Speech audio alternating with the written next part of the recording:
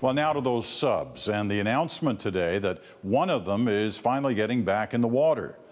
Our Tom Murphy has that story for us. Tom.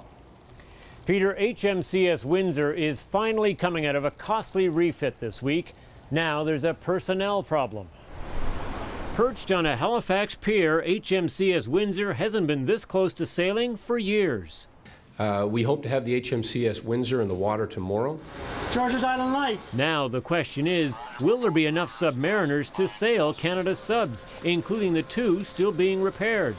Internal defense documents point to a declining number of qualified submariners and concern over their experience levels.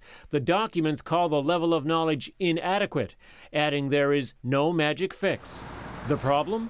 The used British subs have been out of commission so much, the submariners Canada does have are rusty at best.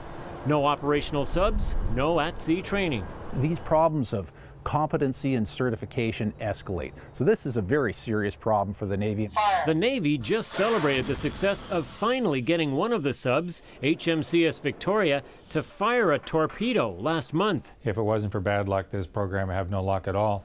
The Liberals who bought the subs, which are in for $2 billion in refits, say sail on. The Navy needs to hang in with the program and continue as far as these assets will take them. Which brings us back to HMCS Windsor. Getting it alone ready to dive has meant skyrocketing refit costs. For just the year 2010, the Navy spent $45 million repairing Windsor. It had budgeted just 17.